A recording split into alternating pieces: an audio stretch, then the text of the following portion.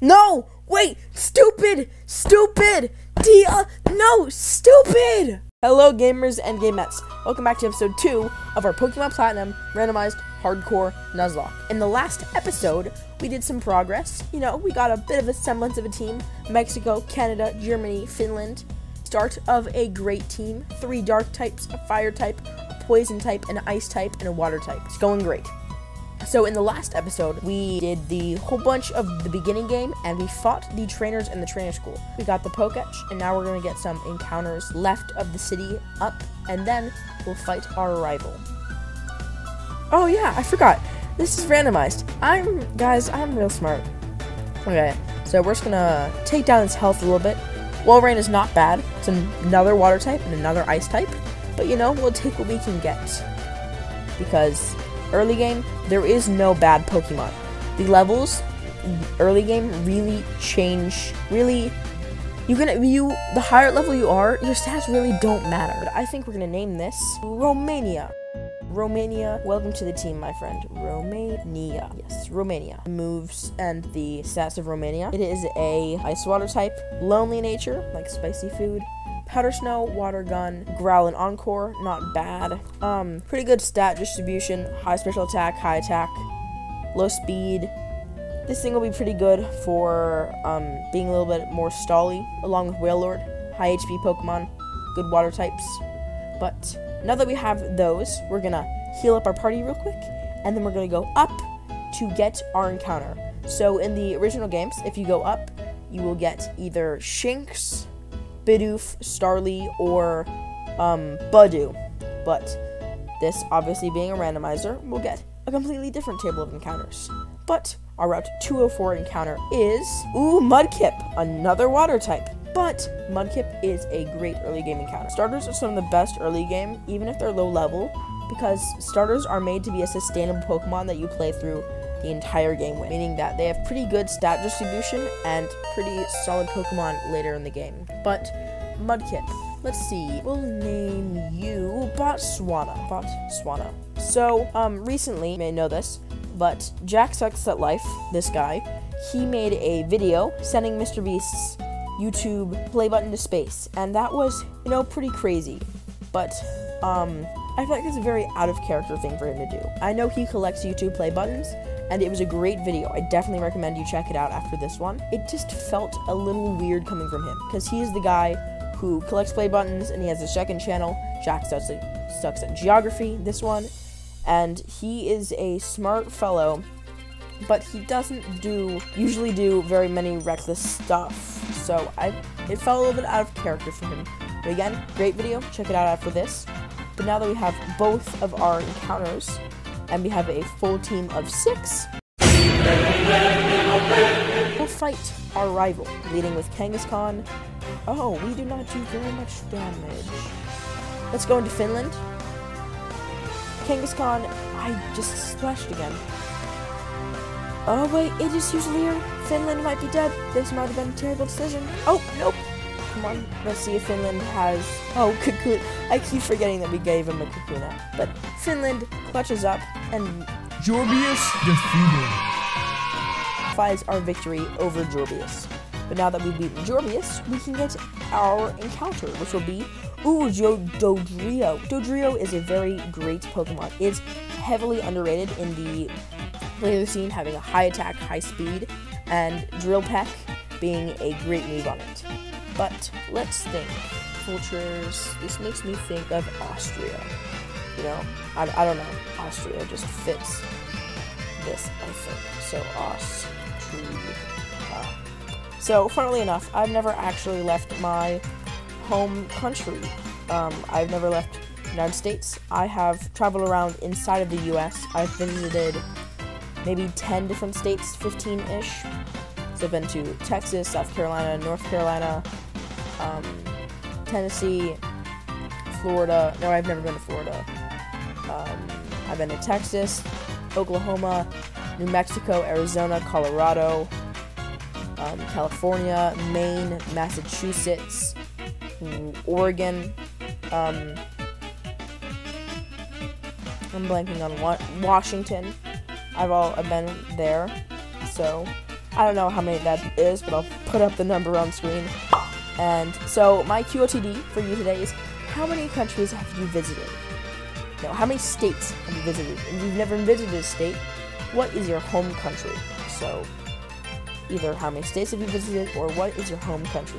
Also, I know this is kind of going to be shocking, but most people never make it farther than 1 minute 30 seconds in my videos, which is, you know, how you are, you just have to say that you're fine when you're not really fine. It's just a little sad. They would never understand.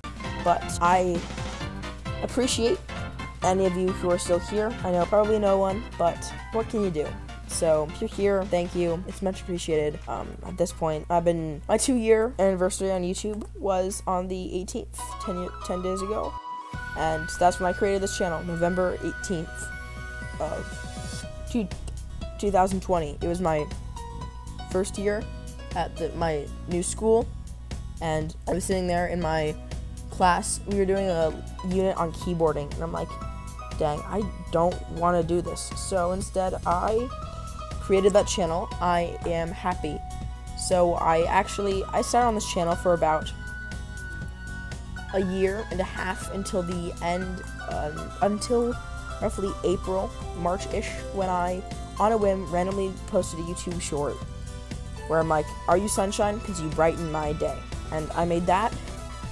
And then later on, I made another video, another pickup line. I don't remember what it was exactly, but I made those videos, and then I'm like, hey mom, could I start actually making YouTube videos? Like, this is something I want to do ever since I was a little kid.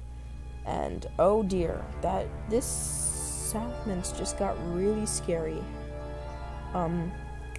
Okay, we're gonna poison stay. Hopefully poise. No, we're just gonna bite. Try and flinch him. Awesome. Okay, so I'm like, hey mom, could I maybe actually start making YouTube videos? My mom's like, sure. And my dad's like, hey, I don't want you to show your face in your videos. And I'm like, okay, that's fine. And I took down all the videos with my face. And then after a little while, my friend sent me this 4-second clip, no audio, of a milk carton called Missing Your Dad. And that was the first, that's my most recent, that was my first video, still up on the channel to date. And I'm pretty sure it's sitting at, what, 39 views? You can check it out if you want, it'll be in the end card. But it's, that really, I'm not gonna say ignited a passion, because that'd be super, like, dramatizing it. But it made me happy. It made me super excited to create content. And so I'm like, hey, what if you did this? And so I sat on this channel again for a little while until mid-June. And I'm like, hey, I've had this idea right now for a little while to rank Pokemon Adventures book covers. And so, on a whim, I uploaded the first, pretty sure I made almost 6 in bulk, because they were really fun, quick, and easy to make. And so I just pumped out a few, and they got, what, 12, 14 views to date. But back then being a few, like, even 3 months ago, that was crazy to me, that people can be successful on YouTube, and that is not success. Do not think that I think that is success. But it was crazy to me. I'm like, wow, the video made me really happy. So then I made that series for a little while, and after about 4 seasons of that, 5 seasons, I got a little burnt out, and I'm like, hey, this content is not doing very well, and I'm not super crazy about it. So then I decided to pivot a little bit and started uploading gameplay videos without talking. Like, my first gameplay video was that Pokemon video that I did. Still bad at Pokemon Fire Red. But we get to name our encounter. We'll name you... We'll name you Whales. Wait, why didn't I name my why didn't I name my Waylord Whales? That's just a little oopsie on my part.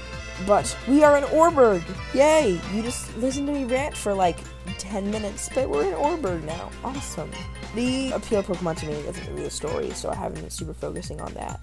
But, to continue my story, I began pivoting my content, and I started uploading those, gameplay videos. And our encounter is Rapidash. Very nice. And I had a lot of fun with it. And so, after a little while, I started, hey, let's mix that. And I was still uploading some IRL videos, you know. And I'm like, hey, let's mix the audio and the gameplay together. And so I made a few off random videos.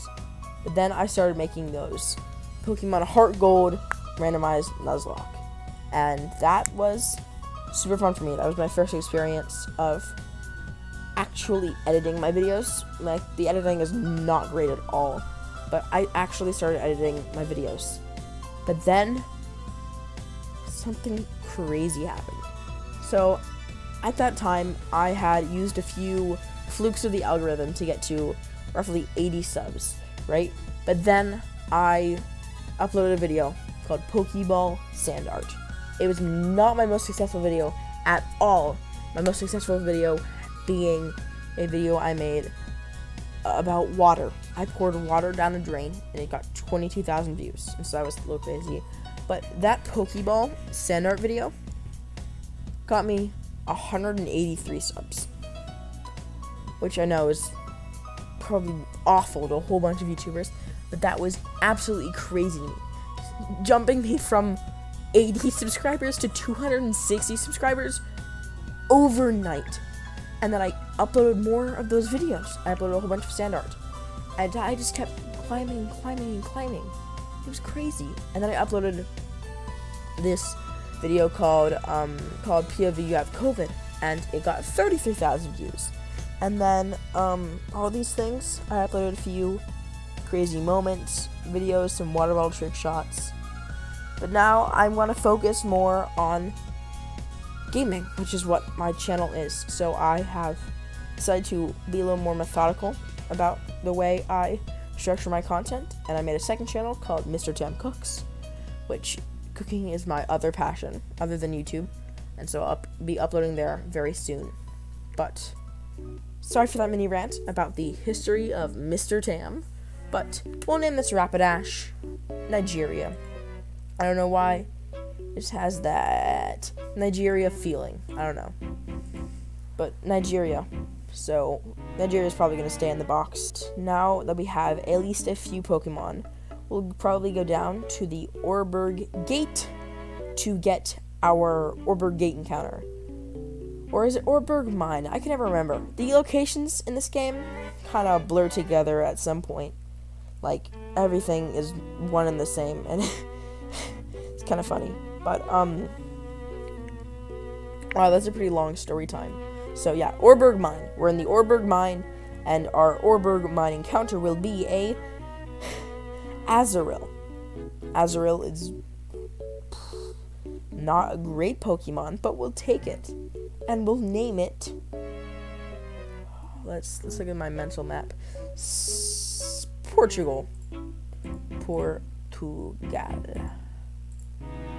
Portugal, welcome to the box. I will probably never use you. Sorry, all you Portugalese. Did I just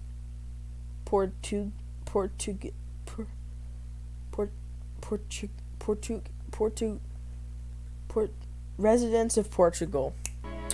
Real smart. Sorry to all you residents of Portugal. Not only could I not pronounce your country for a second, but I will never use your Pokemon namesake. Sorry. But we found Mr. Rourke himself, running away from his duties as a gym leader to smash rocks in a cave. You know, that's what everyone does. I love going away from my duties to go smash rocks in a cave. That's just That's just the dream, man. If you're not smashing rocks in caves, you ain't living. But we are also super underleveled, which is probably not good. So, you know what? I'm gonna be a little crazy, and I'm not gonna take the candy pill. I'm just gonna go back and fight the trainers on the routes that we skipped to hopefully get our XP levels up a little higher so that we don't die to Rourke. Because like I said, I'm willing to throw for content. That does not mean I will not try. That means that I will not make this game exorbitantly easy for myself. Meaning, I don't think I'm going to take the candy pill, and I don't think I'm going to ride. I'll just fight all the trainers, and whatever level I get to is the level that I get to. So, gamers and gamettes, I think that we're going to do a little time-lapse of me fighting all the trainers. So, let's go.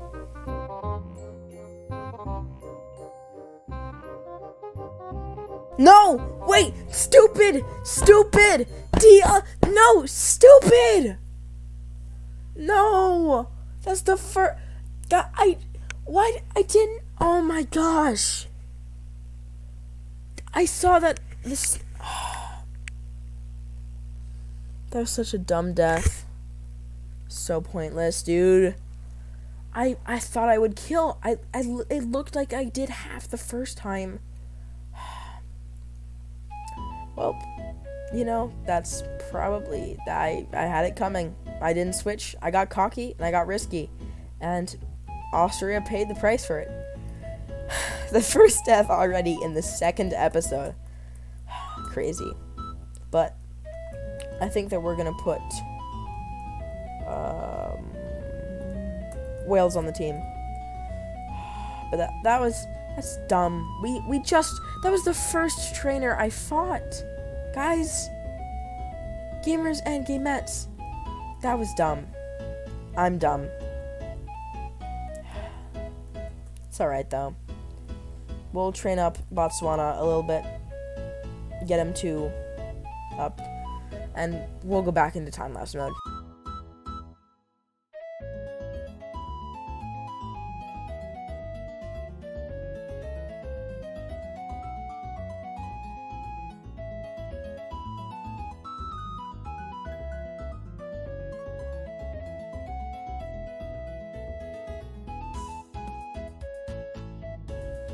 Guys, this trap has arena trap. I might be screwed. Oh, we won the speed tie. Thank you, Wales, for not dying like Austria before you. That would have been really unfortunate to have 2 deaths in the span of 3 minutes. Because I wouldn't put it past myself to lose 2 Pokemon that fast. But we'll just go back into time-lapse mode.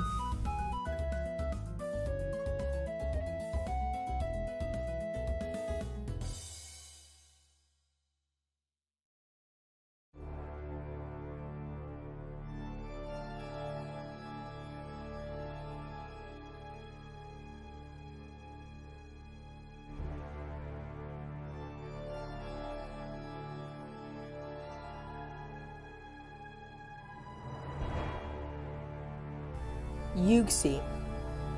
That's just awesome. Fighting a legendary on a random trainer on the 4th route of the game. Just the dream, man. I just used a ground move twice in a row on a Pokemon with Levitate.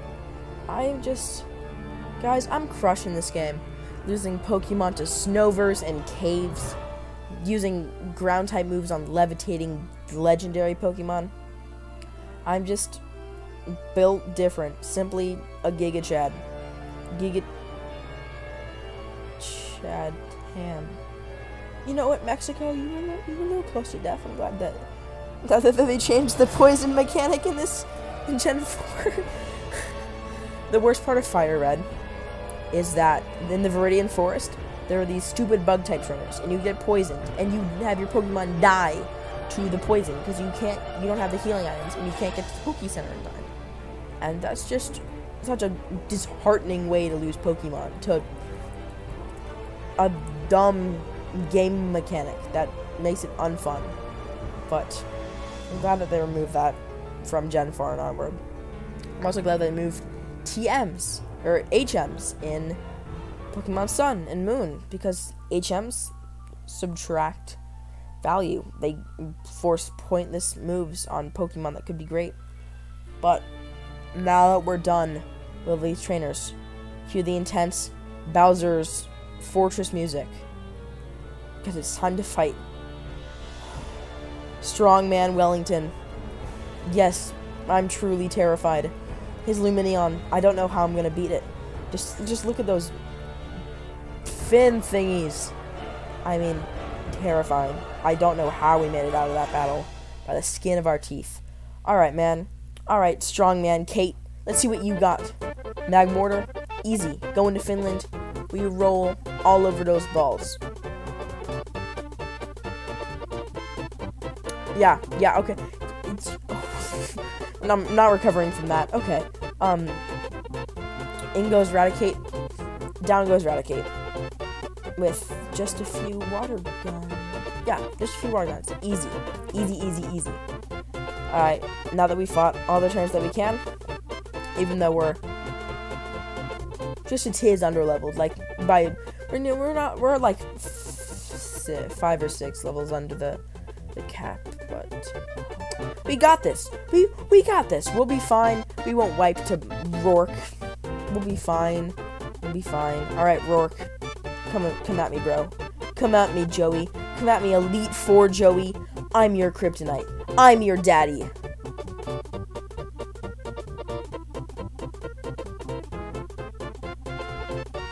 Yeah, we're ignoring that too. Yeah. Good job, Math. Good job, dude. You're 2 for 2. Weird comments. Cherubi. Oh, thank goodness that's his ace. We'll just set the small berries on fire. Down goes the berries. Donphan. And we just send in Finland to finish him off, right? Is this it? Did we do it? Cue the victory music, gamers and gamettes. We just beat a pretty easy gym with our underleveled team, with our ragtag team of Finland, Botswana, Wales, Mexico, Canada, and Germany. That was shockingly easy. But gamers and gamettes, I think that's going to do it for today's episode. Please be sure to like and subscribe and answer the QOTD. But that's all I have for you today, so I will see you later.